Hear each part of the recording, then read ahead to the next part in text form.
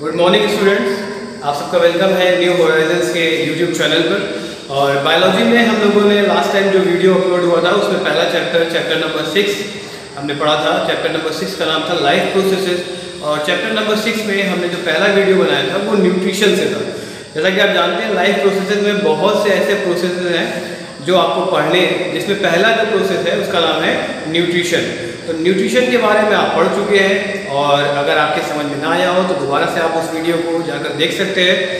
और फिर हम आते हैं अब सेकंड वीडियो पे, सेकंड पार्ट पे। तो न्यूट्रिशन जो आपके कोर्स में है उसमें दो पार्ट में उसको आप डिवाइड कर सकते हो। एक तो प्लांट्स के अंदर एक मेन प्रोसेस है उसके बारे में डिस्कशन करना है, और दूसरा एनिमल के अंदर जो एक प्रोसेस है उसका डिस्कशन करना है। तो एनिमल और प्लांट के अंदर जैसे कि प्लांट में हमें पढ़ना है फोटोसिंथेसिस और एनिमल के अंदर हमें पढ़ना है डाइजेशन। तो आज हम पढ़ेंगे फोटोसिंथेसिस। आप छोटे क्लासेस से पढ़ते चले आ रहे हो फोटोसिंथेसिस के बारे में, क्लास 3rd 4th 5th में आपने पढ़ा होगा। आज हम उसी फोटोसिंथेसिस प्रोसेस को रिवाइज करेंगे, लेकिन क्योंकि ये 10th क्लास के लिए वीडियो है तो जाहिर सी बात है इसमें बहुत आपको डिटेल में मैं समझाऊंगा और पूरे ध्यान से देखिएगा वीडियो को, और पूरी उम्मीद है कि आपको अच्छे से ये चीज़ समझ में आएगी। तो सबसे पहले बात करते हैं कि फोटोसिंथेसिस क्या है। तो आप सब जानते हैं कि पूरी दुनिया में जितने भी लिविंग बीइंग हैं उनको दो बड़ी बड़ी कैटेगरी में डिवाइड किया गया है। पहली कैटेगरी जो हमारी है वो एनिमेलिया है और दूसरी कैटेगरी हमारी है प्लांट की। तो जितने भी प्लांट हैं वो सब के सब फोटोसिंथेसिस नहीं कर सकते, ठीक है। तो दुनिया में जितने ग्रीन प्लांट्स हैं उन्हीं को ये कैपेबिलिटी हासिल है कि वो फोटोसिंथेसिस नाम का प्रोसेस कर सकते हैं। तो इस प्रोसेस में होता क्या है, जाहिर सी बात है कि ग्रीन प्लांट इस प्रोसेस के जरिए फूड ऑब्टेन करते हैं।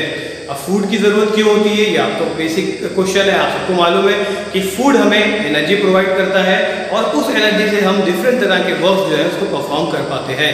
तो प्लांट एक लिविंग बीइंग है, उसको भी एनर्जी की ज़रूरत है और वो एनर्जी उसको मिलेगी फोटोसिंथेसिस से।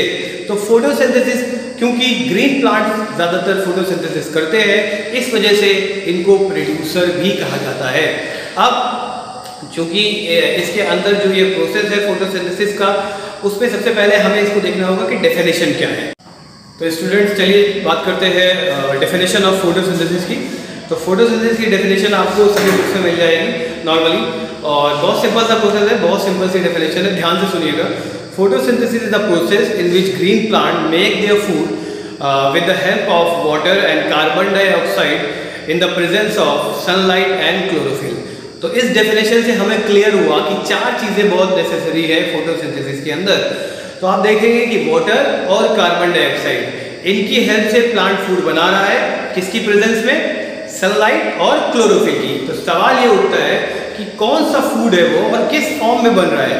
तो प्लांट के अंदर वाटर और कार्बन डाइऑक्साइड की मदद से जो फूड बनता है वो होता है कार्बोहाइड्रेट। जी हाँ, आप सबने ग्लूकोज नाम भी पढ़ा होगा। तो glucose is a form of carbohydrate. तो जो फूड बन रहा है वो एक कार्बोहाइड्रेट बनता है। अब जब ये फोटोसिंथेसिस का प्रोसेस होता है तो जो कार्बोहाइड्रेट बना, जितना कार्बोहाइड्रेट यूज़ हो रहा है वो यूज़ हो जाता है फॉर एनर्जी पर्पस, और जब ये कार्बोहाइड्रेट यूज़ नहीं होता है तो वो स्टार्च के फॉर्म में सेव हो जाता है लीव्स के अंदर या फिर अलग अलग पार्ट्स में। और ये स्टार्च जो है ये प्लांट का बोल सकते हैं आपकी स्टोर्ड फॉर्म है फूड की। तो इस तरीके से हमने देखा कि ये थी डेफिनेशन फोटोसिंथेसिस की। अब हम चलते हैं रिएक्शन की तरफ। तो रिएक्शन आप ब्लैक बोर्ड पे, ग्रीन बोर्ड पे देख रहे हैं, यहाँ पर 6 कार्बन डाइऑक्साइड के मॉलिक्यूल्स है, 12 वाटर मॉलिक्यूल है, और क्लोरोफिल और सनलाइट की प्रेजेंस में ये ग्लूकोज बनाते हैं, जो कि ग्लूकोज का फार्मूला सामने है C6H12O6, और फिर 6 वाटर मॉलिक्यूल बन रहे हैं और ऑक्सीजन के 6 मॉलिक्यूल बन रहे हैं। तो ये था हमारा रिएक्शन फोटोसिंथेसिस का।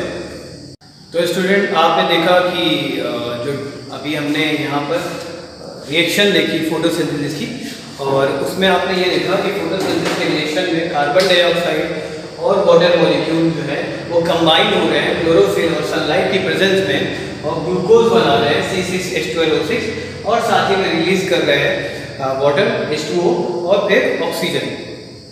तो अब हम आते हैं नेक्स्ट पॉइंट पे हमारे कि फोटोसिंथेसिस का जो प्रोसेस है, डेफिनेशन समझ लिया, रिएक्शन समझ लिया। अब साइट ऑफ फोटोसिंथेसिस क्या है, यानी कि ये प्रोसेस प्लांट के किस हिस्से में होता है। तो इसके लिए मैंने एक डायग्राम, फ्लोरो डायग्राम बना दिया है, इसके मदद से हम लोग उसको आसानी से समझ सकते हैं। तो जैसा कि आप सब जानते हैं कि photosynthesis takes place only in the green portion of the leaves. ये लीव्स के ग्रीन पोर्शन में ही होता है। तो सबसे पहले बात करेंगे कि लीव्स जो कि एक प्लांट का ऑर्गन है, उसके अंदर फोटोसिंथेसिस होता है। अब लीफ के अंदर अगर आप जाओगे तो उसका जो माइक्रोस्कोपिक सेक्शन, अगर आप कभी माइक्रोस्कोप के नीचे उसकी सेक्शन को देखेंगे तो आपको लीफ के स्ट्रक्चर के अंदर उसमें जो सेल्स होती हैं उनमें कुछ ग्रीन कलर के बड़े बड़े डॉट्स दिखाई देंगे। फिर से समझ लीजिए, लीफ का जो माइक्रोस्कोप के नीचे आप उसका सेक्शन देखेंगे तो उसमें आपको सेल्स के अंदर कुछ ग्रीन कलर के बड़े बड़े डॉट्स दिखाई देते हैं और ये डॉट्स कहलाते हैं क्लोरोप्लास्ट। क्या है ये? क्लोरोप्लास्ट। और इन्हीं डॉट्स के अंदर, यानी कि ये ग्रीन डॉट्स के अंदर पाया जाता है क्लोरोफिल पिगमेंट। ठीक है, और क्लोरोफिल पिगमेंट का कलर कैसा होता है? ग्रीन कलर होता है।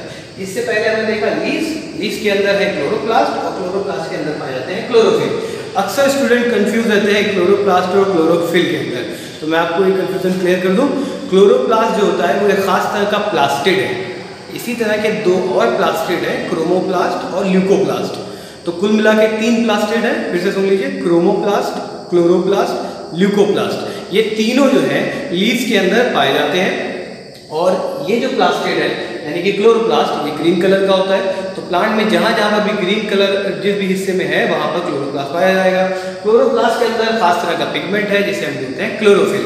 और क्लोरोफिल के बारे में बिल्कुल भूलिएगा नहीं, क्योंकि ये सबसे इंपॉर्टेंट जो रोल है फोटोसिंथेसिस में वो क्लोरोफिल का ही होता है। अब हम आगे बढ़ते हैं। तो साइड ऑफ फोटोसिंथेसिस में हमने देखा कि जो है ये चीजें। अब हम आगे बढ़ते हैं कि रिक्वायरमेंट ऑफ फोटोसिंथेसिस क्या है। तो स्टूडेंट अब हम देखेंगे रिक्वायरमेंट फॉर फोटोसिंथेसिस। यहाँ ग्रीन बोर्ड पे मैंने लिख रखा है, आइए इसको देखते हैं। सबसे पहला पॉइंट क्या है? सबसे पहला पॉइंट है सनलाइट, नंबर 2 पे है फोटोसिंथेटिक पिगमेंट्स, नंबर 3 है कार्बन डाइऑक्साइड, नंबर 4 है वाटर। बार बार यही 4 नाम रिपीट हो रहे हैं क्योंकि यही 4 नाम बहुत इंपॉर्टेंट है। इन 4 चीज़ों को आप अच्छे से समझ लीजिए तो पूरा प्रोसेस आपका फोटोसिंथेसिस का क्लियर हो जाएगा आपके सामने। अच्छा, जैसा कि हमने बात किया था अभी थोड़ी देर पहले कि फोटोसिंथेसिस की जो साइट होती है वो क्या है। तो सबसे पहले हम बात करें कि फोटोसिंथेसिस लीफ के अंदर होता है। लीफ में कहाँ होता है? क्लोरोप्लास्ट में होता है।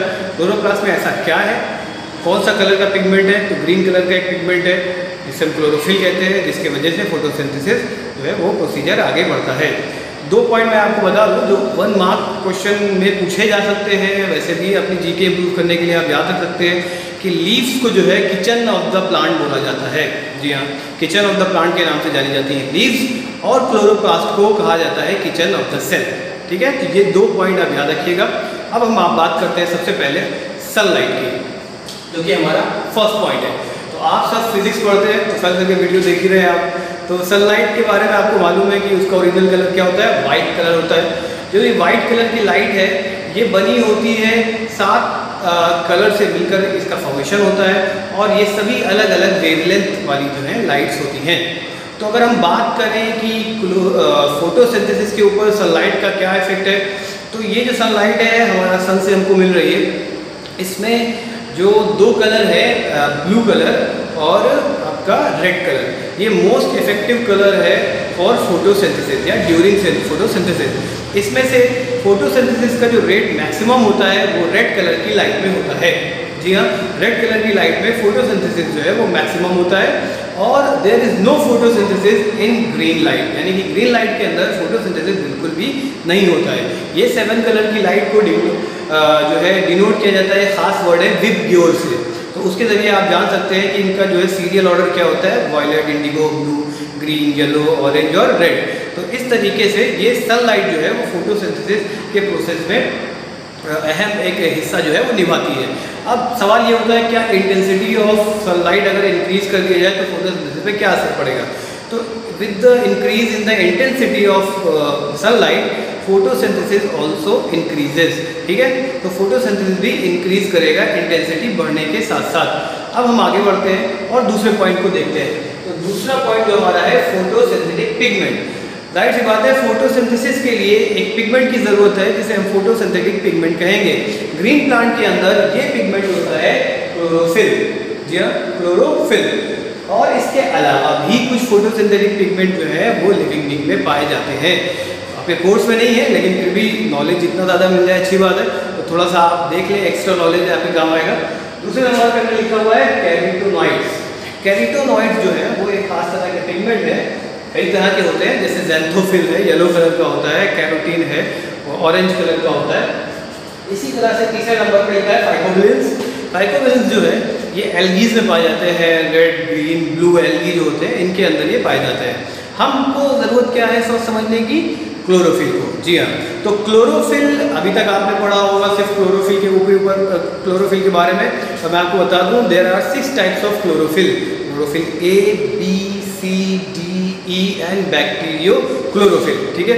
और क्लोरोफिल जो है वो कह सकते हो आपकी मेन रोल निभाता है फोटोसिंथेसिस के दौरान। तो चलिए अब हम आगे बढ़ते हैं और आते हैं कार्बन डाइऑक्साइड के ऊपर। तो कार्बन डाइऑक्साइड, भाई आप सब जानते हैं कि एटमॉस्फेयर के अंदर हमारे 3 बड़ी बड़ी गैसेस हैं, oxygen, nitrogen and third number पे क्या आता है, कार्बन डाइऑक्साइड। सबसे ज़्यादा नाइट्रोजन है 78%, 21% ऑक्सीजन है और थर्ड नंबर पे 0.03% में आती है कार्बन डाइऑक्साइड। तो अगर ये सवाल उठता है कि फोटोसिंथेसिस प्रोसेस के लिए कार्बन डाइऑक्साइड कहाँ से आती है, जवाब बहुत ईजी है कि एटमॉस्फेरिक एयर से ही ये कार्बन डाइऑक्साइड जो है वो प्लांट एब्जॉर्ब करते हैं। सेकेंड क्वेश्चन ये उठता है कि कहाँ से ये इंटर करती होगी प्लांट के अंदर। तो उसके लिए आपको चाहिए कि एक लीफ ले लीजिए। जी हाँ, लेफ्ट हैंड साइड पे आप देखिए डायग्राम आपको दिख रहा होगा लीफ का। जी हाँ, तो लीफ लीजिए, लीफ को गौर से देखिएगा तो उसके ऊपर छोटे छोटे से पोर्स होते हैं, छेद होते हैं, इनको स्टोमेटा कहा जाता है। क्या कहते हैं हम सब, स्टोमेटा। जी हाँ, स्टोमेटा का डायग्राम देख लीजिए तो आपको थोड़ा सा और समझ में आएगा।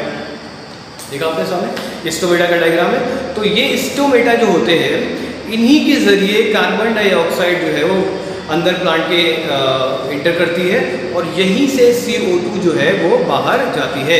यहाँ पर मैंने लिख के रखा है स्टोमेटा। तो अब फंक्शन आप इसका समझ गए होंगे। सेकंड पॉइंट है फंक्शन क्या है स्टोमेटा का। तो ये फंक्शन इसका ये होता है कि ये एक्सचेंज को CO2 और O2 जो 2 गैसेस हैं उन दोनों के एक्सचेंज को कंट्रोल करते हैं। इसके अलावा भी एक्सचेंज जो है इन दोनों गैसेस का रूट से यानी कि जड़ों से और स्टेम यानी तने, वहाँ से भी इसका एक्सचेंज होता रहता है। लेकिन स्टोमेटा से जो है उसका एक बहुत बड़ा पार्ट जो है वो यहाँ से एक्सचेंज होता है। तो स्टोमेटा का फंक्शन क्या है फिर से समझ लें, CO2 और O2 के एक्सचेंज को कंट्रोल करना। तो अब स्टोमेटा का स्ट्रक्चर आपने डायग्राम में देखा ही था। तो स्टोमेटा की ओपनिंग और क्लोजिंग को समझना बहुत ज़रूरी है, एग्जाम में बहुत क्वेश्चन पूछा जाता है, ये इंपॉर्टेंट क्वेश्चन है। इसके अलावा याद रखिएगा डायग्राम जो है इसका क्लोजिंग का और ओपनिंग का ये भी बहुत पूछा जाता है। तो देखिए स्टोमेटा को फिर से एक बार डायग्राम को देखिए, यहाँ पे आपको गार्ड सेल्स दिख रही होंगी। जी हाँ, ये जो स्टोमेटा के दोनों तरफ किडनी शेप सेल है इनको हम बोलते हैं गार्ड सेल्स और यही जो है कंट्रोल करती है स्टोमेटा की ओपनिंग को और क्लोजिंग को। तो कैसे कंट्रोल करती है, देखिए जब गार्ड सेल्स के अंदर वाटर एब्जॉर्ब करती है ये, तो कोई भी चीज़ वाटर एब्जॉर्ब करेगी तो स्वेल कर जाएगी यानी कि फूल जाएगी। और जब ये वाटर एब्जॉर्ब करने के बाद स्वेल करती है तो स्टोमेटा ओपन हो जाते हैं। और जब ये वाटर लॉस हो जाता है इन गार्ड सेल से तो ये श्रिंक कर जाती है यानी कि पिचक जाती होंगी और उस वजह से क्या होता है कि स्टोमेटा क्लोज हो जाते हैं। तो ये था स्टोमेटा के ओपनिंग और क्लोजिंग का तरीका। तो इसको कौन कंट्रोल करता है, गार्ड सेल्स कंट्रोल करते हैं इसको, ठीक है। तो इतना आपके समझ में आ गया होगा। अब देखिए ज़्यादातर जो प्लांट्स हैं दुनिया में, लगभग सभी, ज़्यादातर में आप बोल सकते हो मोस्टली दिन के वक्त स्टोमेटा जो होते हैं वो ओपन रहते हैं और रात के वक्त हो जाते हैं क्लोज। लेकिन यहाँ थोड़ी सी एडिशनल नॉलेज आपके लिए कि कुछ खास तरह के प्लांट भी हैं, क्योंकि there is always an exception. हमेशा आप एक्सेप्शन देखोगे, अभी केमिस्ट्री पढ़ोगे बहुत एक्सेप्शन मिलेंगे आगे आपको। तो यहाँ पर देखिएगा कि कैम प्लांट्स किस चीज़ का एक्सेप्शन है। कैम प्लांट्स क्या है, कुछ ऐसे प्लांट हैं जैसे पाइनएप्पल है, ऑर्चिड है, ठीक है, कैक्टस है। तो इन प्लांट में रात के वक्त स्टोमेटा ओपन रहते हैं और दिन के वक्त क्लोज रहते हैं। अच्छा, एक चीज़ हम और समझ लें कि स्टोमेटा से वाटर लॉस भी होता है, ठीक है। वाटर लॉस के लिए एक प्रोसेस है ट्रांसपिरेशन, पढ़ेंगे आगे इसको। तो स्टोमेटा से वाटर लॉस भी होता है, इसीलिए जब फोटोसिंथेसिस का प्रोसेस की ज़रूरत नहीं होती तब प्लांट क्या करते हैं, स्टोमेटा को क्लोज कर लेते हैं, ठीक है। तो इतनी चीज़ें आपको एकदम क्लियर हो गई होंगी। अगर कोई डाउट हो तो आप मुझसे पूछ सकते हैं दोबारा से। आगे बढ़ते हैं, आते हैं। अच्छा, एक चीज़ और समझ लीजिए कि कार्बन डाइऑक्साइड के अमाउंट के ज़्यादा होने पे या कम होने पे क्या असर होता है फोटोसिंथेसिस पे। तो जाहिर सी बात है कि CO2 का अमाउंट जब बढ़ेगा तो रेट ऑफ फोटोसिंथेसिस भी इंक्रीज करेगा, यानी कि वो भी बढ़ेगा, लेकिन up to a certain limit. एक लिमिट के बाद फिर ये CO2 टॉक्सिक हो जाती है, यानी कि जहरीली हो जाती है। तो वही बात है कि हर चीज़ एक हद तक अच्छी होती है। तो CO2 इंक्रीज करती जाएगी, फोटोसिंथेसिस इंक्रीज करता जाएगा उसका लेवल, लेकिन एक हद के बाद ये टॉक्सिक हो जाएगी। अब हम चलते हैं हमारे अगले पॉइंट की तरफ, वाटर। तो वाटर का फॉर्मूला H2O आप सब जानते हो। वाटर जो है वो बहुत ही इम्पॉर्टेंट एक रिक्वायरमेंट है फोटोसिंथेसिस के लिए, और वाटर जो एब्जॉर्ब होता है वो आपको मालूम है कि इसके लिए हमारे प्लांट्स के अंदर रूट सिस्टम होता है, और इस सिस्टम के तहत ही वाटर जो है वो एब्जॉर्ब होता है। तो आपको एक छोटे से डायग्राम में, फ्लोरल डायग्राम में मैं समझा दूंगा, बहुत सिंपल है। देखिए, इसको अगर हम 3 तरह की रूट में बांट लें रूट सिस्टम को, तो सबसे पहले हम देखेंगे root hair, secondary root, primary root. तो वाटर और मिनरल्स कहाँ से इंटर करते हैं? रूट हेयर से इंटर करते हैं। उसके बाद कहाँ जाते हैं? सेकेंडरी रूट में। सेकेंडरी रूट उसको कहाँ भेजता है? प्राइमरी रूट में। और वहाँ से ये वाटर मिनरल पहुँचता है स्टेम में, और स्टेम से कहाँ पहुँचेगा? लीव्स में, ठीक है। और वहीं पर फोटोसिंथेसिस का प्रोसेस हो रहा है। फिर से एक बार समझ लीजिए, रूट सिस्टम के जरिए वाटर और मिनरल्स ऊपर आए, प्राइमरी रूट में आए, रूट हेयर में, सॉरी, रूट हेयर से सेकेंडरी रूट में गए, सेकेंडरी रूट से प्राइमरी रूट, वहाँ से स्टेम, और वहाँ से लीव। तो अब ये जो पूरा रास्ता था, ये सफ़र ये कैसे तय कर रहे होंगे? जाहिर सी बात है कोई ट्रांसपोर्ट तो होना चाहिए। हमें भी एक जगह से दूसरी जगह जाना होता है तो ट्रांसपोर्ट की ज़रूरत पड़ती है। तो प्लांट के अंदर 2 बहुत अहम टिश्यू है, नाम ध्यान से सुनिएगा, 9th क्लास में आप पढ़ भी चुके होंगे, जाइलम एंड फ्लोएम। जी हाँ, दोनों जो है कंडक्टिव टिश्यू है और ट्रांसफ़र करते हैं फूड मटेरियल और वाटर और मिनरल्स को। तो यहाँ बात हो रही थी वाटर और मिनरल्स की, तो इसको कौन आगे लेके जा रहा है? जाइलम लेके जाएगा, ठीक है। वेस्कुलर बंडल में आता है ये। तो जाइलम जो टिश्यू है वो इन चीज़ों को, यानी कि वाटर और न्यूट्रिएंट्स को आगे लेके जा रहा है। तब तक हमने क्या क्या देख लिया? फोटोसिंथेसिस क्या है, डेफिनेशन क्लियर हो गई, उसका रिएक्शन क्लियर हो गया क्या है, उसके बाद रिक्वायरमेंट ऑफ फोटोसिंथेसिस में क्या क्या चीज़ें ज़रूरी है वो भी देख लिया। अब आखिर में हमने ये भी देखा कि कौन सी चीज़ के बढ़ने से क्या फ़ायदा होता है फोटोसिंथेसिस को, या घटने से क्या नुकसान होता है। तो लास्ट पॉइंट में वाटर को भी देख लें। भाई, वाटर की अवेलेबिलिटी बहुत ज़रूरी है। जैसा जैसा वाटर अवेलेबिलिटी अगर लेस हो जाएगी तो फोटोसिंथेसिस का रेट भी घट जाएगा, ठीक है। तो स्टूडेंट्स, अब हम आते हैं फोटोसिंथेसिस के सबसे इम्पॉर्टेंट पार्ट पर, यानी कि मैकेनिज्म ऑफ फोटोसिंथेसिस। तो ये चीज़ को आप बहुत ध्यान से देखिएगा और बहुत ध्यान से समझिएगा। इसको मैंने बहुत ही इजी स्टेप में बांट दिया है, डिस्ट्रीब्यूट कर दिया है, ताकि आप लोगों को अच्छे से समझ में आए। क्योंकि जब मैं खुद स्टडी कर रहा था तो मुझे भी थोड़ा सा पहले टफ लगता था मैकेनिज्म ऑफ फोटोसिंथेसिस, लेकिन बाद में जैसे जैसे इसके स्टेप बाय स्टेप समझ में आया तो लगा कि ये आसानी से समझ में आ सकता है, बशर्ते कि हम उसको अच्छे से समझें और समझाने वाला भी थोड़ा हमें ठीक ठाक मिल जाए। चलिए, तो फोटोसिंथेसिस का मैकेनिज्म में सबसे पहले हमें क्या करना है? 3 बातें आप दिमाग में बैठा लीजिए।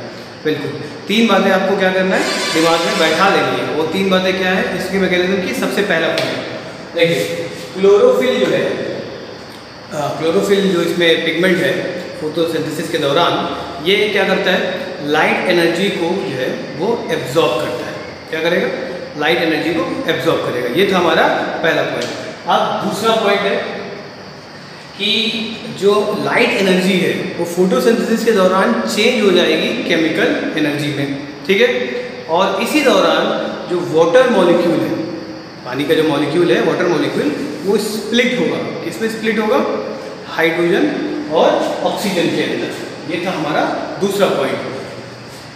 तीसरा पॉइंट हमारा है कि CO2 जो है इस रिएक्शन में उसका रिडक्शन होगा, यानी अपचयन होगा कार्बोहाइड्रेट्स में, ठीक है। तो ये 3 पॉइंट है जिनके इर्द गिर्द पूरा मैकेनिज्म घूमता है। अब इस मैकेनिज्म को हम 2 फेज में बांटते हैं। पहले फेज को हम बोलते हैं लाइट फेज, और दूसरे फेज को हम बोलते हैं डार्क फेज। नाम से ही आपको समझ में आ गया होगा कि लाइट फेज और डार्क फेज क्या है। जाहिर सी बात है, लाइट फेज वो रिएक्शन है जिसके अंदर हर स्टेप पे सनलाइट की ज़रूरत होती है, जबकि डार्क फेज वो रिएक्शन है जिसके किसी भी स्टेप में लाइट की ज़रूरत नहीं होती है। तो हम बात करेंगे सबसे पहले लाइट फेज की।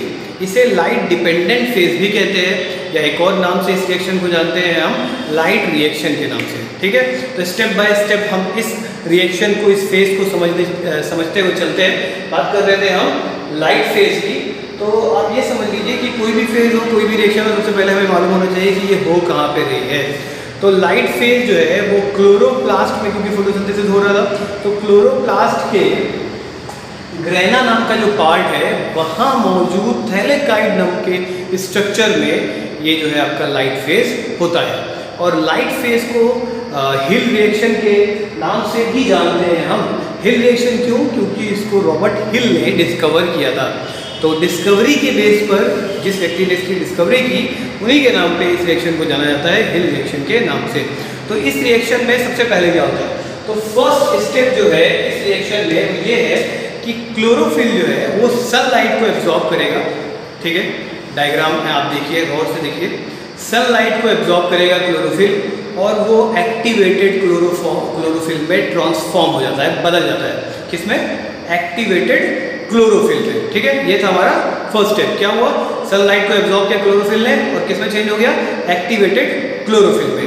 अब आते हैं सेकेंड पॉइंट पे।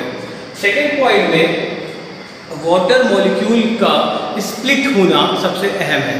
ठीक है, तो क्या होता है कि अभी आपने देखा फर्स्ट स्टेप में क्लोरोफिल एक्टिवेट हो गया था सनलाइट को एब्जॉर्ब करके। अब ये क्लोरोफिल जो एक्टिवेटेड क्लोरोफिल है ये वाटर मॉलिक्यूल को स्प्लिट कर देगा, तोड़ देगा। किसमें किसमें तोड़ेगा? हाइड्रोजन और ऑक्सीजन में। इसको समझना है तो चलिए रिएक्शन को गौर से देखिएगा। यहाँ पे आप देख रहे हैं वाटर मॉलिक्यूल है, ठीक है, और ये वाटर मॉलिक्यूल स्प्लिट हो गया आगे चल के किसमें? हाइड्रोजन में, ऑक्सीजन में, साथ में इलेक्ट्रॉन भी फ्री हो रहे हैं, फॉस्फेट ग्रुप भी कहा जाता है इसको, इलेक्ट्रॉन भी फ्री हुए हैं। ठीक है, तो अब ये तीन जो प्रोडक्ट है यहाँ पर, हाइड्रोजन आयन है, ऑक्सीजन है और ये इलेक्ट्रॉन है, ये तीनों आगे कैसे किसके साथ कंबाइन होते हैं वो बहुत अहम है। तो सबसे पहले नंबर पे हमने क्या लिखा है यहाँ पर? Hydrogen ion. ठीक है, तो देखिए लीफ के अंदर पहले से NADP जो है वो स्टोर रहता है, लेकिन इसको NADP के फॉर्म में लीफ यूज नहीं कर सकती या प्लांट यूज नहीं कर सकता। ये एक स्टोर्ड फॉर्म ऑफ एनर्जी है। इसका फुल नेम अगर आप जानना चाहें तो NADP को हम बोलते हैं निकोटिनामाइड एडेनिन डाइन्यूक्लियोटाइड फास्फेट। ठीक है, और ये जो NADP है ये कंबाइन होगा किसके साथ? हाइड्रोजन के साथ, जो H+ आयन है आपके। ठीक है, और ये कंबाइन होके क्या बनाएगा? NADPH, यानी कि nicotinamide adenine dinucleotide hydrogen phosphate. अब ये यूजेबल फॉर्म में आ गया। ठीक है, तो पहले आपने देख लिया कि H+ आयन का वर्क हो गया। नंबर 2 पे हमने क्या लिखा हुआ है यहाँ पर? इलेक्ट्रॉन है, ये किसके साथ कंबाइन हो गए? तो लीव्स के अंदर मौजूद होता है ADP, ये भी स्टोर्ड एनर्जी फॉर्म है। इसको भी यूज करने के लिए इसका ATP में कन्वर्ट होना बहुत जरूरी है। ठीक है, किस चीज में कन्वर्ट होना?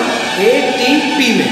तो मौजूद कौन सी चीज है? ADP, adenine diphosphate. तो इसको कन्वर्ट होना है एडेनिन डाइफॉस्फेट में। तो उसके लिए क्या होगा? ये ADP जो कि पहले से मौजूद है इलेक्ट्रॉन के साथ कंबाइन होगा। देखिए ADP, इलेक्ट्रॉन जा रहा है, क्या बनाया? ATP, और इसको यानी इस प्रोसेस को ADP का ATP में चेंज होना कहलाता है फोटोफॉस्फोराइलेशन। बहुत इंपॉर्टेंट पॉइंट है, 1 मार्क में पूछा जाता है, 1 मार्क्स में अक्सर। फोटोफॉस्फोराइलेशन क्या है? तो ADP का ATP में कन्वर्ट होना। ठीक है, अब क्या बच रहा है रिएक्शन में? ऑक्सीजन। आपने देखा हाइड्रोजन आयन किसके साथ गया? NADP के साथ गया, NADPH बनाया। इलेक्ट्रॉन किसके साथ गए? ADP के साथ गए, क्या बनाया? ATP बनाया। बचा क्या? ऑक्सीजन। तो ये ऑक्सीजन जो है इसको लिबरेट कर दिया जाता है, यानी कि बाहर प्लांट से लीफ के जरिए ये स्टोमेटा से होती हुई बाहर चली जाती है। तो इन तीनों का इस्तेमाल हो गया। इस तरीके से आपने देखा कि जो रिएक्शन थी हिल रिएक्शन ये कंप्लीट हुई। लेकिन एक पॉइंट इसमें था जो मैं बताना आपको भूल गया, फिर से मैं बता देता हूँ उस पॉइंट को। कि आपने देखा था यहाँ पर हिल रिएक्शन में कि जो वाटर मॉलिक्यूल था ये एक्टिवेटेड क्लोरोफिल के जरिए स्प्लिट हुआ था, जिसकी ये रिएक्शन हमने लिखी थी 2H2O, जिसके बाद हाइड्रोजन आयन बनेगा वगैरह। तो वाटर मॉलिक्यूल का जो स्प्लिट होना है इसको हम बोलते हैं फोटोलिसिस। ठीक है, फोटोलिसिस 1 मार्क्स में पूछा जाता है, 1 मार्क में यानी 1 नंबर के क्वेश्चन में पूछा जाता है। तो फोटोलिसिस क्या है? वाटर मॉलिक्यूल का हाइड्रोजन और ऑक्सीजन में स्प्लिट हो जाना, टूट जाना। ठीक है, तो ये था light phase light dependent phase, हिल रिएक्शन, लाइट रिएक्शन, जिस नाम से जानना चाहे आप इसको जान सकते हैं। अब हम आते हैं डार्क फेज में। नाम से ही आपको पता चल रहा है कि हर स्टेप में डार्क फेज के लाइट की जरूरत नहीं होती, इसीलिए इसका नाम पड़ा है डार्क फेज। किसने डिस्कवर किया? केल्विन ने डिस्कवर किया, इसीलिए इसको हम लोग केल्विन साइकिल भी बोलते हैं। कहाँ पे होती है? तो लीव्स के क्लोरोप्लास्ट के स्ट्रोमा नाम के पार्ट में होती है। ठीक है, लाइट रिएक्शन कहाँ हो रही थी? ग्रेना में, और ये कहाँ हो रही है? स्ट्रोमा में। तो इसमें क्या होता है? अभी आपने पढ़ा था कि लाइट रिएक्शन में यहाँ पर बन रहा था NADPH बना था। ये NADPH अब लाइट रिएक्शन में CO2 के साथ कंबाइन होगा, क्योंकि लाइट रिएक्शन में कार्बन डाइऑक्साइड का अपचयन होता है या रिडक्शन होता है कार्बोहाइड्रेट में, यही इसका मेन जो है फंक्शन है इस रिएक्शन का। तो इसमें यहाँ पर NADPH के साथ कार्बन डाइऑक्साइड जाएगा और बनाएगा C6H12O6 जो कि ग्लूकोज है। याद करिए शुरू में इस वीडियो की हमने बात किया था कि फूड जब बनाते हैं प्लांट तो कार्बोहाइड्रेट बनाते हैं, इसी की बात कर रहा था मैं, ग्लूकोज की बात कर रहा था। ग्लूकोज ही एक तरह का कार्बोहाइड्रेट है। तो ये NADPH पहले से मौजूद CO2 के साथ इसने कंबाइन होकर क्या बनाया? ग्लूकोज बनाया। ठीक है, पहला स्टेप कंप्लीट। दूसरा स्टेप डार्क रिएक्शन का, ये जो ग्लूकोज मॉलिक्यूल है ये खास सीरियल में एक दूसरे से अटैच होते चले जाते हैं लगातार। ये डायग्राम देखिए आप, attachment of glucose molecule. Attachment तो समझते होंगे, जुड़ना, एक मॉलिक्यूल दूसरे के साथ, दूसरा तीसरे के साथ, तीसरा तीसरे चौथे के साथ। और ये जो रिएक्शन होती है इसको हम बोलते हैं पॉलीमराइजेशन। ये केमिस्ट्री की बहुत इंपॉर्टेंट इक्वेशन है, आप लोग को चैप्टर में 10th के कोर्स में है केमिस्ट्री के पढ़ने को मिलेगा। तो ग्लूकोज के कई मॉलिक्यूल आपस में अटैच होते हैं पॉलीमराइजेशन नाम की रिएक्शन के तहत, और क्या बनाते हैं? स्टार्च बनाते हैं। जी हाँ, फॉर्मेशन ऑफ स्टार्च। स्टार्च जो है ये प्लांट के अंदर रिजर्व फूड का काम करता है, यानी कार्बोहाइड्रेट जितना इस्तेमाल होना होता है हो जाता है, जो नहीं होता वो स्टार्च के फॉर्म में सेव हो जाता है। तो इस तरीके से ये रिएक्शन भी कंप्लीट होती है। उम्मीद है आपकी समझ में आया होगा पूरा फोटोसिंथेसिस का प्रोसेस। बहुत सिंपल प्रोसेस था, स्टेप बाय स्टेप चल रहा है। पहले फोटोसिंथेसिस कहाँ होता है बताया कि ग्रुप वीडियो में, इसे देखिएगा। दूसरा डेफिनेशन, तीसरा उसकी रिएक्शन क्या है, चौथा रिक्वायरमेंट फॉर फोटोसिंथेसिस, क्या क्या चीज़ें ज़रूरत पड़ती है, उनकी ज़ाती या कमी से क्या असर होता है फोटोसिंथेसिस पे। उसके बाद मैकेनिज्म में लाइट रिएक्शन और डार्क रिएक्शन। ठीक है, तो उम्मीद है आपको वीडियो समझ में आया होगा, पसंद आएगा जब आप लोग देखेंगे। और कमेंट बॉक्स में ये हमें बताना ना भूलें कि वीडियो आपको कैसा लगा, और अगर कोई डाउट हो या कोई क्वेश्चन हो तो बिल्कुल हमसे आप पूछ सकते हैं, क्वेश्चन करिए, हम आपके जवाबों को आप जवाब आप तक पहुंचाने के लिए बिल्कुल तैयार बैठे हैं। तो चलिए फिर मुलाकात होगी अब नेक्स्ट वीडियो में, जहां पर हम देखेंगे न्यूट्रिशन इन एनिमल्स और हम डिस्कस करेंगे डाइजेशन के बारे में। Thank you.